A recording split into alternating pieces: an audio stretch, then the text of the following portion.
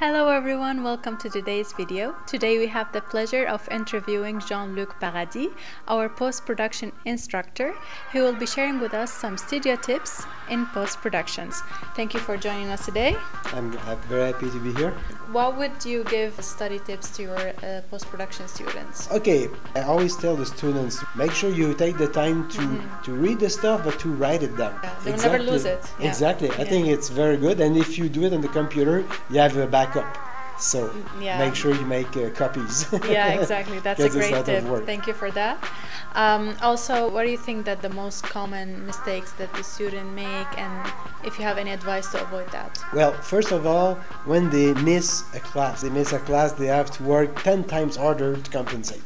It's up to you then to try to get the notes from someone. Yeah. You have to make sure you don't miss too many. If you miss three classes, forget it.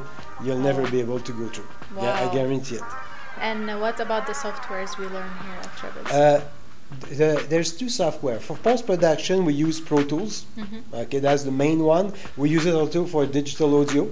In the digital recording studio, it's still one of the most used software, including post-synchronization. A lot of musicians at home can use that, or some other will use other programs like Logic or Cubase.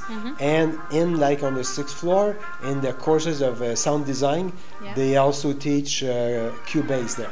Thank you so much for your time today, for the amazing tips that you gave us. Okay, you're welcome. Thank you everyone for watching, and until next video.